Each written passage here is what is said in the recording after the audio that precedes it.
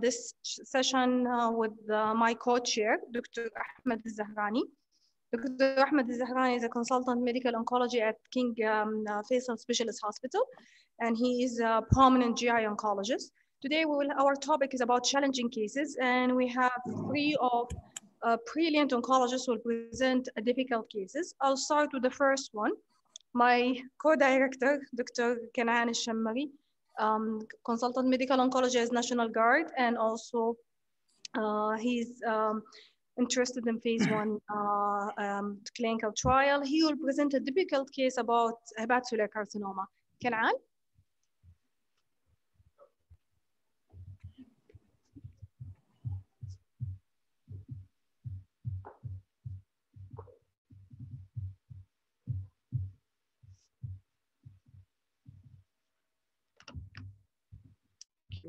So it's ready. Okay, thank you. Thank you, Dr. Ashwaq, for the introduction. So I was given the task to choose a challenging case, and I hope that I will present a challenging case of hepatocellular carcinoma. So I was referred an 80-year-old gentleman who was actually referred to my clinic by the hepatology service. He actually initially presented to them as a liver mass initially for investigation. He does have a background of cirrhosis, non-hepatitis B or C, so it's possibly NASH related, I put. He is also known to have diet control, diabetes, and hypertension. He does take amlodipine 10 milligrams daily, nothing else. He is not known to have any drug allergies. So he was initially referred from a peripheral hospital with an abdomen ultrasound showing this liver mass after he actually presented with some abdominal pain. The hepatologists have seen him. They started the workup. They ordered hepatitis serology, which came back as negative. They also ordered a triphasic CT, which showed a cirrhotic liver with multiple liver masses. Some of them were LIRAD5. Others were not typical of hepatocellular carcinoma. So this is the baseline image. Let me see if I can move my mouse. So this is a clear mass. Here is another one. And I think here is another one. But that's a single cut of the abdomen CT. So he was brought forward by our hepatology group in our HCC tumor board. He was initially not found to be suitable for local regional therapy nor surgery. He was referred to medical oncology for the possibility of initiation of systemic therapy. So this 80-year-old gentleman came to my clinic. His performance status was 0. His Child-Pugh score was 5A. I requested the CT chest to see or to fully stage him. And this showed a single right upper lobe mass, which was 5 centimeters in diameter. This is the mass here. So it's a single lesion that is of decent size, 5 centimeters, no other lung masses. So probably the initial thought process is, initially the hepatologist thought that this could be metastasis from the HCC. However, I have discussed with some radiologist colleagues of mine, and it is unusual to have just a single large lesion in someone who's 80 who presents with such presentation. So I actually biopsied this lesion, and it came back as neuroendocrine carcinoma of small cell type with a high Ki-67 of more than 70%. Now, multiple radiologists' opinion, now these are our abdomen radiologists, is that some of the metastatic or some of the liver lesions are actually metastatic from the neuroendocrine carcinoma. The rest were the LIRAD5 ones, were the HCC ones. So how do we approach such a case? So we have 2 cancers. They are synchronous double primaries. Both of them are metastatic. Is there a potential of cure? I don't think so. So is there an impending risk, or what's the priority approach? I'm going to discuss this in the next few slides. So I have taken him forward to our hepatobiliary meeting, which we already discussed. I've also taken him to our thoracic tumor boards. I also discussed him with some of my thoracic oncology colleagues. Now, just as a general approach, how do we actually approach patients with double primaries that are metastatic? In terms of prioritization of risk, he does have a risk of death from his neuroendocrine carcinoma, that is small cell type with high Ki-67, that is quite aggressive. There's also a risk of progressing in terms of his hepatoma. There is also a risk of decompensating of his cirrhosis. He's currently child 5, luckily. However, this is always a risk, and my colleagues who treat HCC know this. So I've taken him to 2 MDTs. The collective decision and the provisional plan was that he is not for any local regional therapy upfront with the presence of neuroendocrine carcinoma. He does need some form of systemic therapy, and we should select systemic therapy that has some potential to cover for both neuroendocrine carcinoma and hepatoma. We need to probably do early reassessment CT scans, so probably 8 weeks or so, to check for response and change the plan accordingly. All of the above was explained to this patient and his son, who agreed on this provisional plan. So a very nice review article that speaks about how to approach multiple primary tumors. I actually want to spend a few minutes talking about this because I think this is one of the objectives of this presentation. So when approached with 2 different malignancies, so double malignancies in a single patient, we always have to think about, is there a genetic predisposition inside? Now, having a prior cancer is a major risk factor for developing subsequent cancers. Prior therapies against cancer are also risk factors to developing cancers. Some chemotherapeutic agents are well known to cause certain hematological malignancies. Prior radiotherapy can cause certain sarcomas and other cancers. Certain lifestyle factors can actually be risk factors for more than one cancer. Examples are alcohol, smoking, obesity, and others. Multiple studies have actually looked at the frequency of multiple primaries, and these have actually ranged between 2% up to even 10% of databases with patients actually presenting with at least a double primary. So it's not that uncommon. Now, how do we approach patients with synchronous multiple primaries? Again, we should discuss them in multidisciplinary team meetings, and a consensus decision on therapeutic strategy can sometimes come from not one MDT, from multiple. Also, the patient should be informed about the situation and should be involved in the decision making. He should be aware, or they should be aware, about the therapeutic challenges and sometimes the uncertainty about the prognosis. Now, when we are approached with 2 localized disease, the strategy could be radical. We can think about surgery, radiation, or chemoradiation to cover both malignancies.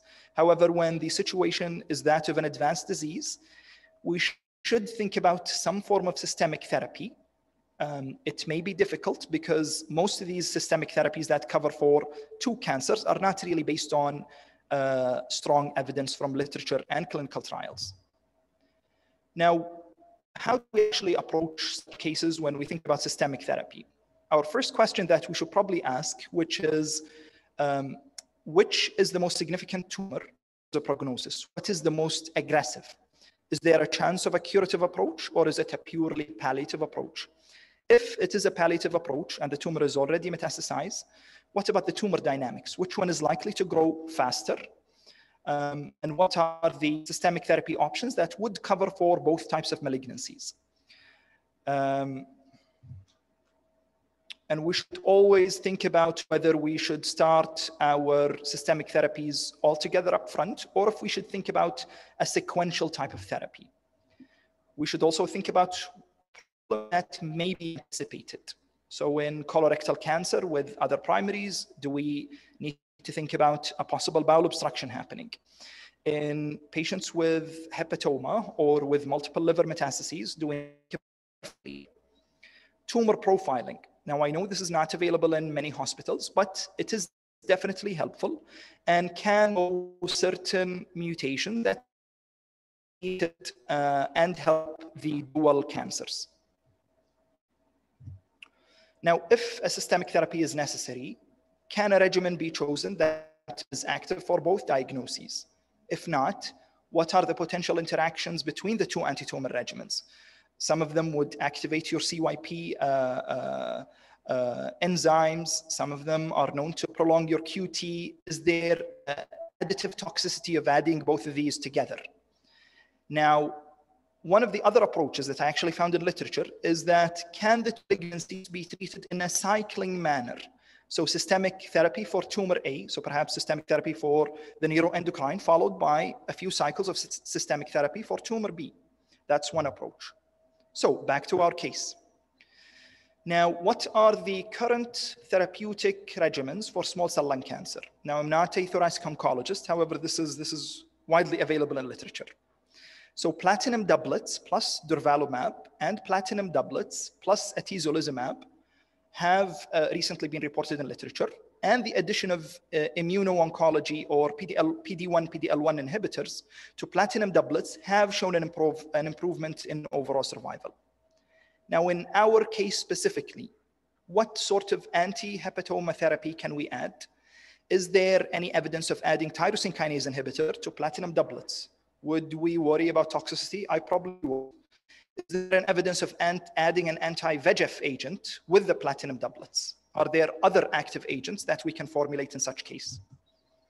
So I discussed with our patient that he has two primaries. His performance status was excellent. Despite being 80 years old, his performance status was actually 0. His liver function tests were preserved. He was child A. Now, hepatologists have thankfully done an EGD prior to the referral, and they have shown that he has grade 1 esophageal varices. So I started him on carboplatin, etoposide, and atezolizumab. The reason I chose this is carboplatin and etoposide would cover the neuroendocrine carcinoma. Atezolizumab would also cover for that, treating it as if it was small cell lung cancer, and it has an anti-HCC effect. So I gave him 3 cycles, then I re-imaged him. So the first CT showed a mixed response with the lung neuroendocrine carcinoma having had a partial response. And some of the liver lesions were actually larger, some of them were actually smaller. I discussed with 2 of my colleague radiologists, and their impression was that the metastatic neuroendocrine carcinoma to the liver lesions, these were the ones that were smaller. However, his HCC progressed. There was a suggestion to do a choline PET CT, however, it was not available at that time. So I took him back to our hepatobiliary tumor board. His performance status remained excellent, and the interventional radiology group have actually agreed to offer him palliative transarterial radioembolization to control his hepatoma. Now, what I wanted to actually show here is that I actually think that this is an excellent report. This was done by one of my dear colleagues, consultant radiology colleagues, and I actually want to read it to you guys. So his impression, now the report is much longer than this, however, this is the summary. Received 3 cycles of chemo and immunotherapy for a neuroendocrine tumor and HCC. Early cirrhotic liver with an uptrending protein from 650 to 1,100. The hepatic lesions show different behavior on current study with different response to the treatment, as some show response with viable enhancing component, and others have an increase in size without an internal enhancement, and they are new hypervascular lesions. We believe that large lesions are neuroendocrine tumors, while the smaller hypervascular ones are HCCs. Now, this is what I really think is a helpful report, where the radiologist would actually look at biomarkers, such as alpha-fetoprotein, and would give us a helpful impression. Back to our case. So he had his first session of a sequential or a staged tear. Now, with his hepatoma progressing, his neuroendocrine carcinoma improving, I actually stopped his atezolizumab. And I started him on ramucirumab plus carboplatin and etoposide. Now, the reason I gave him anti-VEGF, high alpha-fetoprotein, it is an active agent against HCC, and there we can add it to platinum doublets. And probably I wouldn't feel as comfortable adding a TKI as opposed to adding an anti-VEGF agent. And his alpha-fetoprotein was actually quite high. So I gave him 3 more cycles of carboplatin, etoposide, and ramucirumab, plus we interrupted in the middle and gave him a second session of TARE. Now he came back to me, I think just before Eid in July. Luckily, he actually achieved a complete response in his liver. So both the neuroendocrine component and his HCC component, he achieved a complete response in that. And he had a remarkable partial response in his lung lesion with a significant reduction in size with the presence of a small residual. So I took him back to our thoracic multidisciplinary team, and I discussed with one of our radiation oncologists who agreed to offer him consolidative radiotherapy to the lung lesion. He stopped his therapy after 6 cycles, and he is currently receiving radiotherapy, consolidative radiotherapy, to the remnant of his lung lesion. It's currently ongoing. So what may be the discussion points? Should we have biopsied his liver lesions initially? I do believe so. I took this to our interventional radiologist. However, we had a long discussion, which ended up by them not wanting to do that. Would a choline PET CT have benefited us? I think so, because it would show us if which subtype of liver lesions would have progressed. What would be the best systemic therapy regimen for these 2 primaries? I think I've shown that. And what would be the best second-line therapy for HCC when given in conjunction with carboplatin etoposide? I think the lessons learned from this case is that concomitant malignancies require careful planning and prioritization of therapy. Input from different services is essential. In my case, we took input from interventional radiology, radiation oncology, our radiologist colleagues, and others. Sequencing therapy based on prioritization is essential, and checking the patient tolerance. Luckily, his performance status was 0, despite him being 80. And we did sequence based on prioritization, tackling the neuroendocrine component, neuroendocrine carcinoma component initially. When these are done successfully, they can yield excellent results, such as I hope in our patient. And by that, I conclude. Thank you.